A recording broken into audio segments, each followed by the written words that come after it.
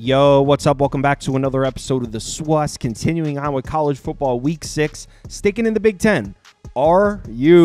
Rutgers on the road in Nebraska. This is Rutgers in one of the biggest games of the weekend here. Let's go. Welcome to the SWUS. The SWUS. SWUS.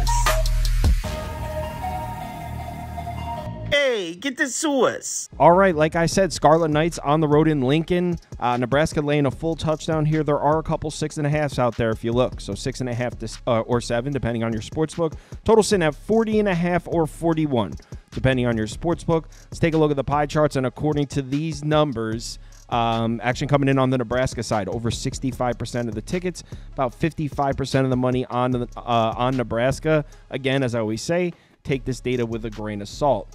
So let's get into this matchup. We'll start with some head-to-head history. Nebraska kind of owns Rutgers here. They've beaten them 5 in a row, but Scarlet Knights have covered. 3-2 against the spread. Rutgers is against Nebraska in their last 5 matchups. But obviously, this is a completely new Rutgers team and a completely new Nebraska team with Matt Rule. So this is pretty much irrelevant. Just thought it was interesting enough to include. So let's get into this matchup. Rutgers offense, obviously led by the rushing attack, 11th in the country in run frequency. This is an offense that wants to run the ball, and they've been pretty damn good at it. 42nd in yards per carry, 25th in rushing success rate, 14th in effective rush. Now, you might notice that their passing numbers look pretty good. 25th in yards per pass attempt, 19th in success rate per drop back. But look at the effective pass, 79th. And when you look at and I'll show you why it's that in a second. If you look at Manis's numbers, you might be like, hey, he's playing pretty well. 761 yards on the season, 7.9 yards per attempt, 7 touchdowns, 1 interception. Okay, so why are they 79th in effective pass? Well, because he did all of his damage against Howard and Akron. I mean, look at his last 2 games. Just 192 passing yards per game, 7.8 yards per attempt. 46% success rate per dropback is actually pretty good. But the point is, once Rutgers saw a couple of Power 4 defenses, I mean, they saw Virginia Tech, who doesn't even have the greatest defense, and then Washington, who doesn't even have the greatest defense. Once they saw a couple of legitimate programs, the passing numbers, Manis started to struggle. He did all of his damage against Howard and Akron in the first 2 weeks of the season. We know this is a Rutgers offense that needs to run the football to be successful. So will they be able to do it against Nebraska? It's tough to say. I mean, Nebraska's got great run defense numbers on paper, 6th in yards per carry allowed. 71st in success rate isn't very good. 24th in effective rush. So some advanced metrics have them as a top 25 run defense. The defense as a whole sitting at 23rd in DFEI. So pretty solid here. One thing we did learn about the Nebraska defense in the Illinois game, if their pass rush isn't able to get home, their secondary is very beatable. Luke Altmaier showed us that. 21 of 27, 215 yards, 4 touchdowns, 193.6 passer rating. Altmaier had time to throw in that game, and he picked Nebraska's secondary apart. Now, a couple things to consider. One, Manis is most definitely not Luke Altmaier. I'm big on Altmaier. I think he's a very good Big Ten quarterback, definitely underrated. I bet Illinois in this Nebraska game, bet them again against Penn State last week. So personally, I'm an Altmaier fan. Manis is most definitely not Altmaier, but also Rutgers' offensive line is not on the level of Illinois' offensive line either. I was just referencing Nebraska's pass rush. This is a top 25 unit. I mean, 16th in pass rush grade, 29th in pressure rate. It's a very good pass rush. Not that Rutgers' offensive line is bad. In fact, it's a pretty formidable Rutgers offensive line, but it's not Illinois. They're 54th in pass blocking grade, 71st in sack rate. They're 20th in pressure rate and 7th in hurry rate. So you might be like, hey, they've been doing a great job in pass protection. But, I mean, against who? Howard, Akron, Virginia Tech's offense. If you stop that offense, that's impressive, but Virginia Tech's defense isn't anything special. Washington's, I mean, that's not a crazy defensive front. So Rutgers' offensive line has performed well up to this point. This will be by far their toughest test, the Nebraska defensive front. So personally, I know Manis has some decent looking numbers on the year. I think he's going to be in hell on this one. I think that Nebraska pass rush is going to win their battles and going to be all over them. I don't expect Rutgers to be able to throw the ball in this game. Now, what about running the football? Because like I said, this is what Rutgers wants to do, and they're good at it. 237.8 rushing yards per game, 5.43 yards per carry, almost a 50% success rate when they hand the ball off. That's very impressive. I definitely don't love the fact that Monangai struggled a little bit in his only road game. On the road, week 3, Virginia Tech, 3.2 yards per carry. Other than that, he's been steamrolling everybody. But as a whole, we know this is a very dangerous Rutgers rushing attack. So will they be able to run on Nebraska? I think so, a little bit. I mean, if you look at Nebraska's run defense numbers on the season, they look elite.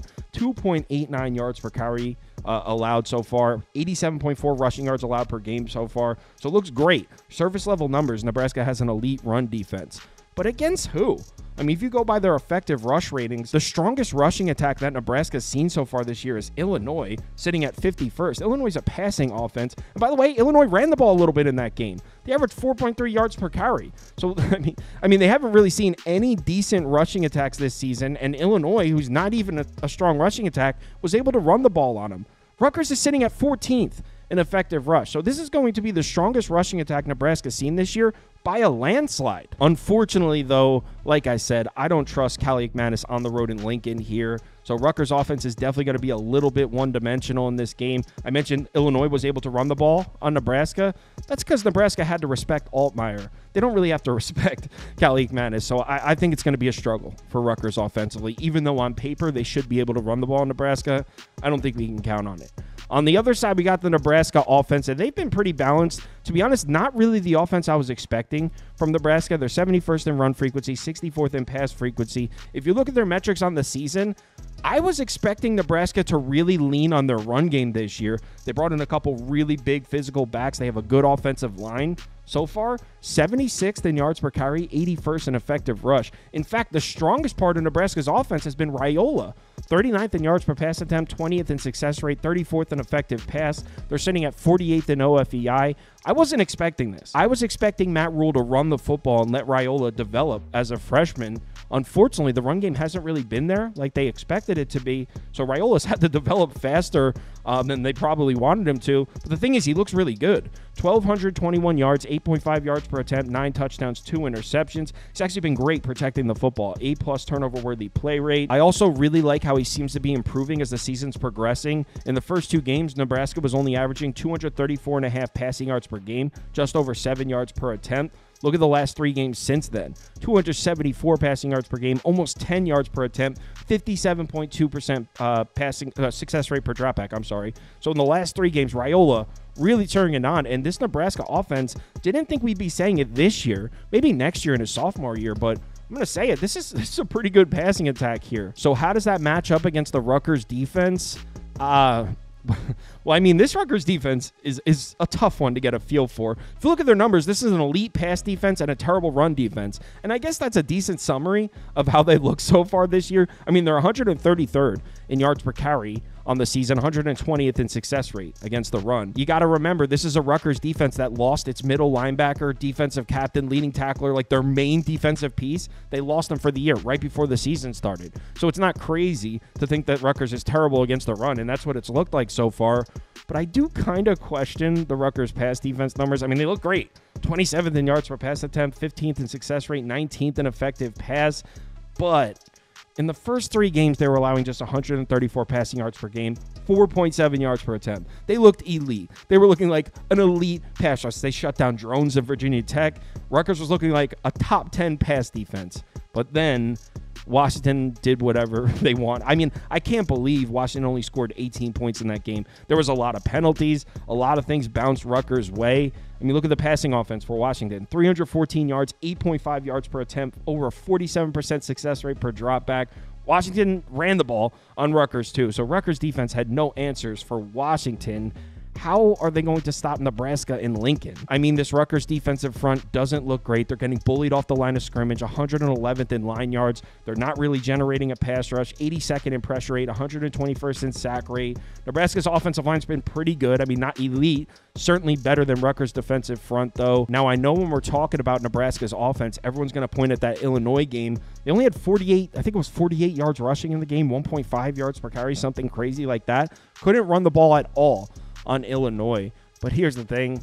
Rutgers' run defense looks really bad, and that defensive front is really struggling. There was some magic on Rutgers' side to win that Washington game. I watched the whole thing, rooting for Rutgers.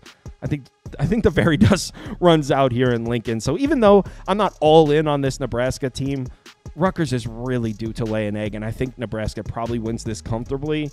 I cannot bet this. I'm in New Jersey. I'm not legally allowed to bet this game. there's 6.5s open. I would grab them. I'd be on Nebraska minus 6.5 if I was able to bet it. I think Nebraska wins by double digits, so I hope I'm wrong. I'll be rooting for Rutgers, but as far as a pick against the spread in this game, Nebraska minus 6.5. If you want to see all the bets I currently have open, head over to KyleKirms.com and click on Open Bets. You'll see mine as well as everyone on the staff here. Also, if you sign up to Sauce Network Plus, it comes with access to the Discord, and you can participate in the weekly betting league. $150 on one of these trophies go to the winner every single week. So if you're interested, head on over to the website and sign up. Let's have ourselves a good college football week. I need one, man. College football recently, I mean, this year, just every time I think I'm back on track, I lose some more. Really struggling to get a grasp of college football right now. NFL's been good, so I'll take that. But hopefully things turn around in college football. Please remember to bet responsibly. Talk to you in the Discord.